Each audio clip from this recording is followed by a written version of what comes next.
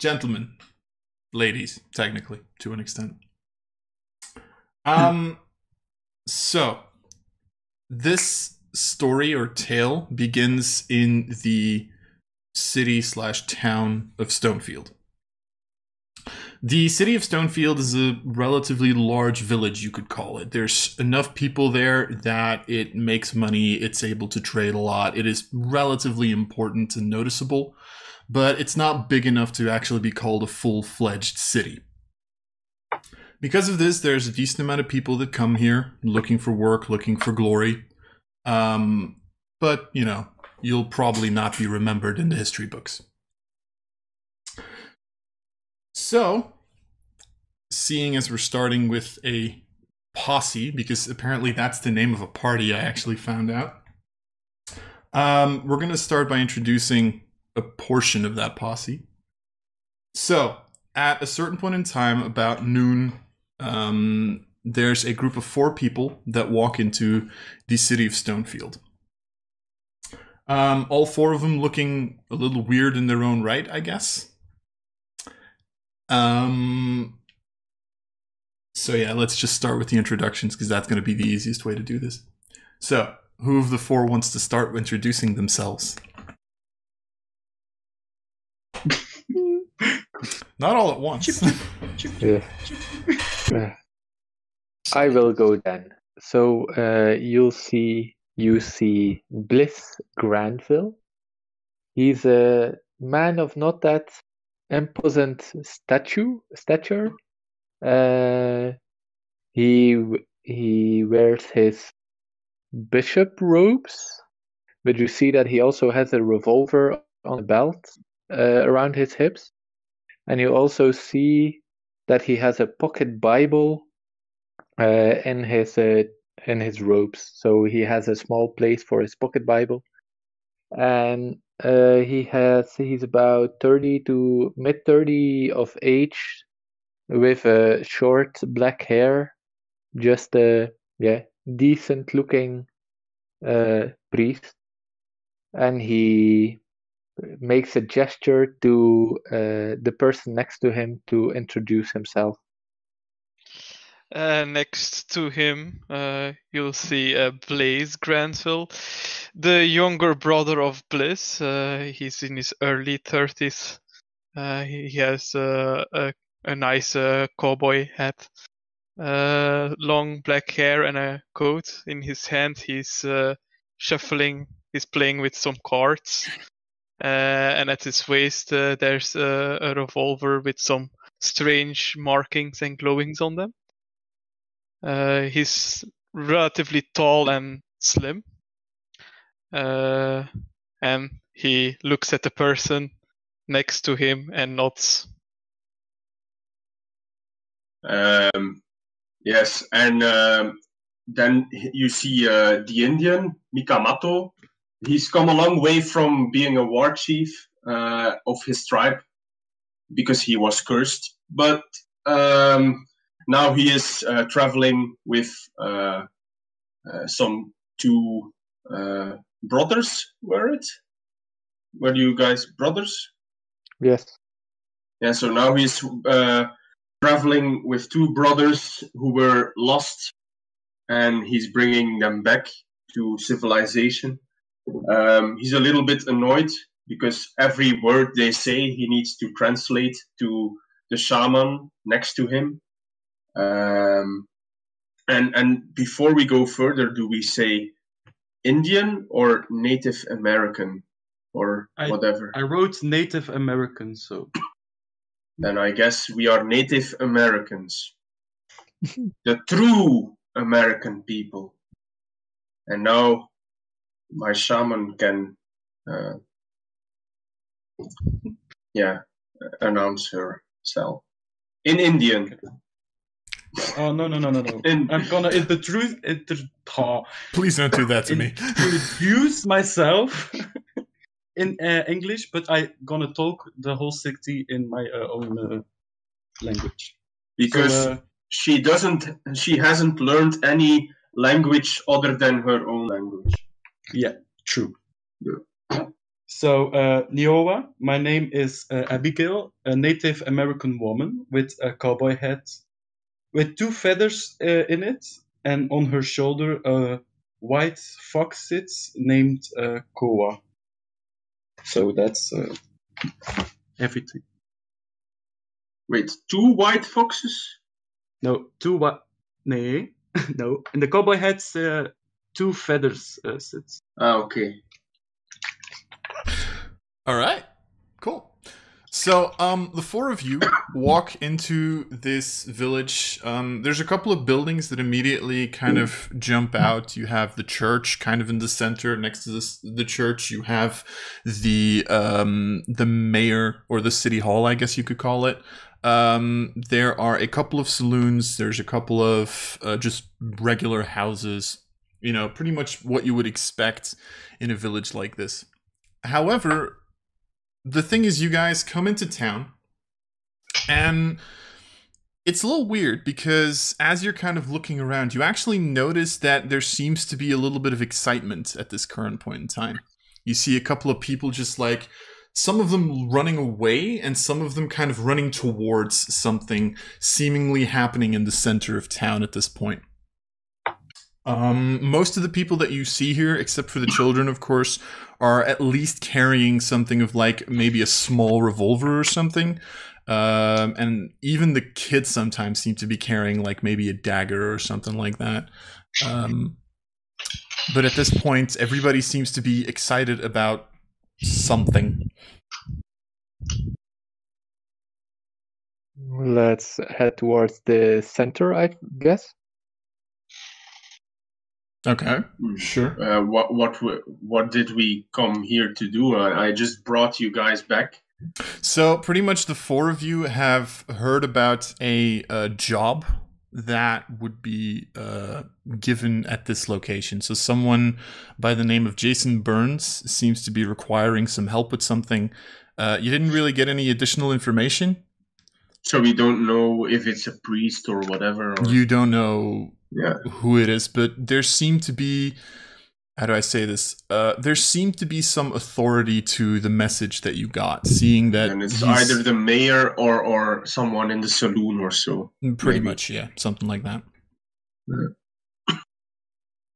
Now, let's go to town hall, I guess. Sure. Then... Okay. What? Den. Okay. I thought you were gonna say something, and it was like den. Oh wait, is that Den. weird? Is that weird language area again? Yep. Oh, this is gonna be confusing. I love it. All right. Anyway, so as you kind of start moving more into the center of town, kind of making your way to City Hall, I guess, you actually notice that in front of a saloon known as, and I need to make sure that the name is right. In front of a saloon known as the Fiery Whiskey, you actually see that a lot of people are kind of standing in kind of this semicircle shape. And some of them are kind of like, oh, yeah, this is going to happen. Oh, yeah. You see like a lot of excitement and stuff going on in there. You see all of these people looking at something in the center. And as you kind of glance over, you actually see that in the center of this semicircle, there's 2 people kind of staring each other down at this point. The first one of them is kind of this like 40-year-old dude who has like a small pistol to his side, who's like looking pretty angrily at the other person in that semicircle. You know, he seems to already have like a couple of bullet holes in like his clothing, like kind of the start of a beard, and just looks at the other person. And the other person gets to introduce themselves. I'm just eating. That's how interested she is in the other person. He's fist eating? I like your accent. Keep it up. Oh, God. Damn it. Great timing, dude. Great timing. I did not know that.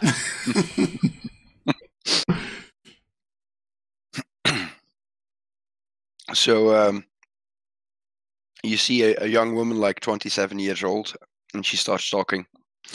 Right, let's get my best redneck accent out here. Howdy, y'all. My name's Annie Oakley. And you see her standing there, typical hair of the era, the long hair that's hanging off the back. But highly unusually, she is wearing an armored duster and a broad-brimmed cowboy hat. So And you can just see her belt is bristling with pistol bullets, and you see a beautiful, nicely engraved gold peacemaker hanging off her side in a leg holster. And she's looking at she's like was said, she's looking at the other guy bit in contempt, like what the hell is he doing here?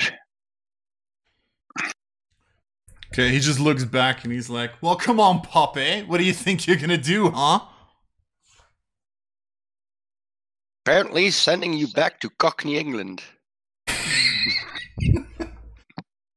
Well, you can certainly try. My accent is gonna change every 5 seconds. The consistency of your accent marvels me. It's beautiful, I know. It's the first time I'm doing this, okay? I'm sorry. Well, how about it? Shall we do this dance or what? Sure. So, because we're technically at the start of sort of a Western thingy, this entire situation is going to start off with a duel. Ooh, nice. Can we place bets? Oh, yes, I want to place a bet. Sure. By all means. There's actually a couple of people in the crowd that are like, noting down and like taking money from each other, like, oh, who's going to survive this? Oh. So if you want to make a bet. So where are we now? At the town hall or the saloon? Currently, you had to walk past the Fiery Whiskey Saloon in order to get to the town hall. So currently, you would be standing near the saloon itself. Finally, something happening in this town. I go inside the saloon and talk to the barkeeper. Okay. So you kind of see Mikamoto just like not really interested, just walks in. Everybody's just looking at this Indian like, what the fuck are you doing? And he asks, I want some of that fiery whiskey. You pretty much see the barkeep just standing there kind of like, okay. And like kind of goes behind the counter, starts filling up a glass.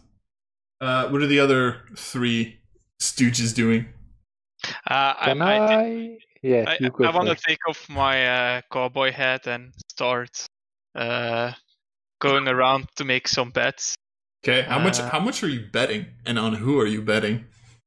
I'm betting on the pretty lady. Okay. For I don't know, $5.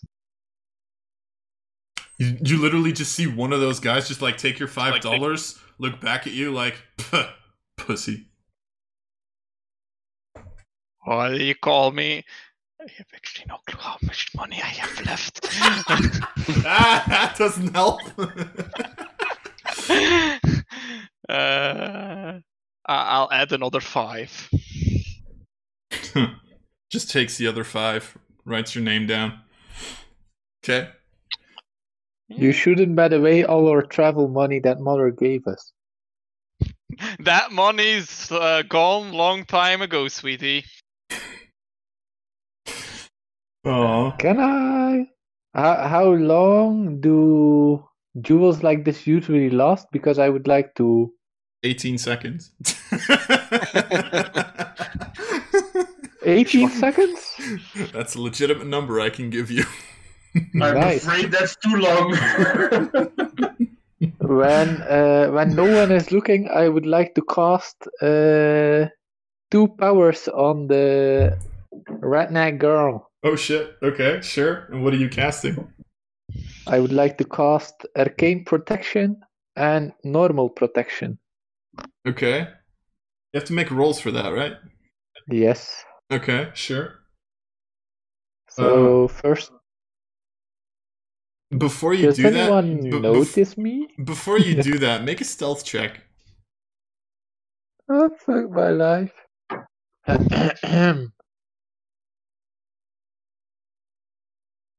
Oh shit! Oh shit! Oh shit! What's happening? What? Oh shit! How many fours did you just roll? What? Rubino is stealthing. Dude, that's insane. You know, the draw in D&D, the That's like- stealthy guy in Savage World. I think you rolled like 5 or 6 fours. What the fuck, 5 fours out of 2. dude? What the hell? He Okay, cast Pass Without Trace. I on mean- his draw. yeah, nobody sees you casting this. In case there was any doubts. Whew. Okay, sure. Go and Okay. cast your shit. So first, the arcane protection. Oh, come on. Since I'm a Not true believer, I can recast it. I can reroll any fate roll. Uh-huh. I'll take the first one. Yeah. And then my second one, you should apply a -2 because I'm taking 2 actions, and I forgot to mark it. Yeah, so you got a 10. And I'll reroll that as true believer. okay. Not Uh, loading, but I think that's a 7. Yeah, it's fine. I'll take both. Yeah, 7. Yes. So I think the 12 is with the 10 is with a raise. So I don't know if Yes. that does anything additional on a raise. The hostile powers suffer a -4 penalty to affect the character. Okay. So Okay. if the power causes harm, damage is also reduced. -4. Okay. And normal protection is just because I didn't. Come on, stupid PDF. A normal protection is just that she has +4 armor. Oh god. So +4 to armor and -4 on everything I try to do against her? Really? Yes. That's what we're going Yes. with? Okay, sure. For 5 rounds. Sure. Oh my god, I'm fucked. Okay. So That means I have a toughness of 11 at the moment. Just yes. saying. And I have to roll with a -4. Oh boy, this is going to be beautiful. All right. Then for the duel itself, as Mikamaru is getting his drink. So in order to do this, the way that it works is pretty much both players technically get a hole card to start with. Now I'm not going to deal those out yet because I can't deal them face down in Fantasy Grounds, or I haven't found out how to do that. But because of your duelist edge, you get 3 hole cards, and I currently have 1. And then we have 2 rounds in which we can try to fuck each other up. Right. Great. So you can't do any attacks yet in the first 2 rounds, but you can try to get bonuses or whatever to or try to screw me over to improve your odds, so to speak. Would be cool if you both miss the entire tooth. I have this weird feeling I'm not going to be hitting this time. Just hitting between the shoes constantly. God, please don't do that to me.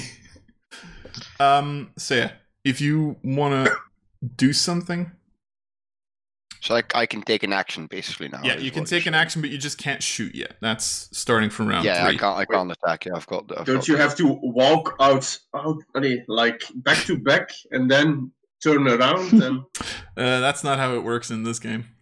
Here it's just okay. like here. Pretty much, you have to imagine that like the first round you hear like 2 bells, the second round you hear 2 bells, and then like the last 2 bells is the moment where like the shot gets fired. I had my harmonica ready to like. Can I take out my guitar and start to play a song? Sure. Can I play the last minute bet? Sure. I would like to put $10 also on the pretty lady. Okay. Well, Don't look tell at Mama, that. though. Holy Bliss starting to bet. You do get the feeling that like the odds are pretty even on like both sides. So Even with... Yeah, Nobody they are notices even. this like arcane shit happening because you rolled a They 20 are- fucking 2. They are completely even. You're right. Sure. So pretty much, what do you want to do, Annie? So I'm dealt an action card, but I can basically decide what I do with that, what that entails. Yeah, pretty much. Technically, like, we have to... technically, it's, like, with initiative and stuff, so technically I have to deal a card to you and a card to me. So maybe I should just quickly do that. Where is he? There he is. Let's put my... And so pretty much, I have to deal a card to... Trying to figure out the system. Give me a second. So, deal... So, technically, for the first round... The gunman goes first. So he is gonna try to intimidate you. Which means he's gonna make an intimidation roll. Which, if I'm not mistaken, for him is a d6. Yep. That's cocked. That's beautiful. And then in response to that, you have to roll a spirit roll. And if you roll higher, then nothing happens, which I'm pretty sure you will. So this is what's known as a test. It's pretty much like he's trying to get an advantage by like psyching you out. Is this right? Because it's dragging along a d6 for some reason, and another, and another. Yeah, you rolled a... So, because you're a wild card, you get a thing known as a wild die. So you get to roll an additional d6 with every trait roll. Mm-hmm. And if it's higher, if the result of that one is higher than what you rolled, then you get to pick that. So yes, you get to roll an additional d6 on all of these. Now it came up with 15. So... Yeah, so you rolled a 15. So pretty much, like, he just, like, looks at you very, very creepily more than intimidatingly, and you just look back at him like, okay, what are you doing? And start laughing, yeah. Yeah, pretty much. His ego's more bruised than anything else. So at that point, it would be your turn.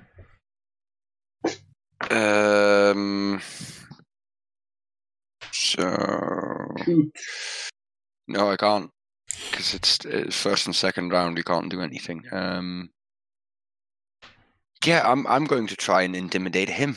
Okay, so make an intimidation roll. And he's going to roll spirit against that. Ooh. 5, okay. And then his spirit... A little higher, nice. Where's my... Yeah, fuck it.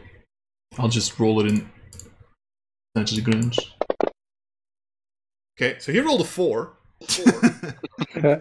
So pretty much like he looks very angrily at you, you start laughing, and like with the laugh he starts shrinking like a couple of inches, like, oh, she's laughing at me, why is she I don't like, no.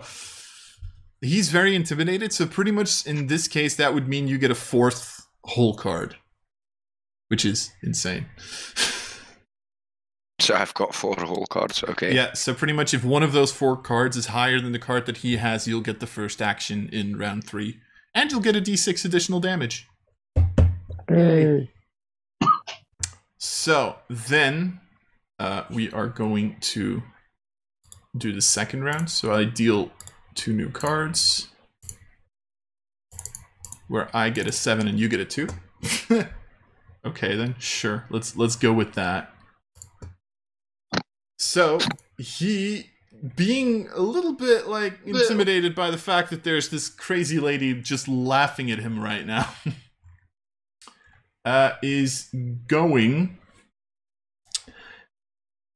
He's gonna, like, give a little bit of a look, and he's gonna try to figure out the best, like, way, like, kind of start calculating in his head, like, how quickly he has to shoot, kind of uses his battle techniques to figure out if he can take you on, or how he can best take you on in this battle. So he is gonna do the same thing that we've done, and he's gonna do a battle smarts roll. I'm rolling beautifully right now. God damn. So you can just roll smarts, the attribute as... No, he rolled battle, which is a skill that is linked to smarts, and you now have to roll smarts in response to that. Regular smarts, that is then. Just smarts. Yep, exactly. 4, that's higher. Because I rolled a 2 again. So he tries to figure it out, but you like start noticing this and you kind of like move your hands a little bit, like kind of psyching him out. He's pissing his pants right now. That's what he's doing. So you have one more action, and then we go to the third round.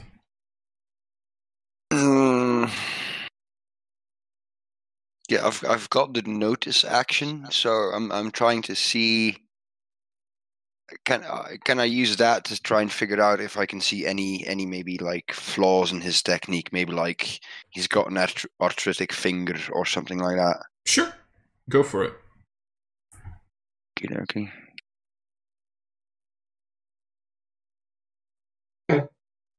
Holy shit. Okay, sure. Why are you people rolling so many raises? I don't like it.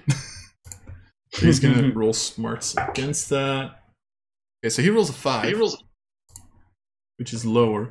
So you actually notice that the gun that is currently like holstered, that he's gonna go for with his hands in a couple of seconds, you actually notice that there's like a couple of threads that are kind of like intertwined with the pistol itself, which makes it a little harder for him to actually draw it in one smooth motion, which means you think you're gonna have like a couple of seconds on him before he's actually gonna be able to shoot, giving you like the possibility to get a better aim. Get a little bit better of an aim off on him.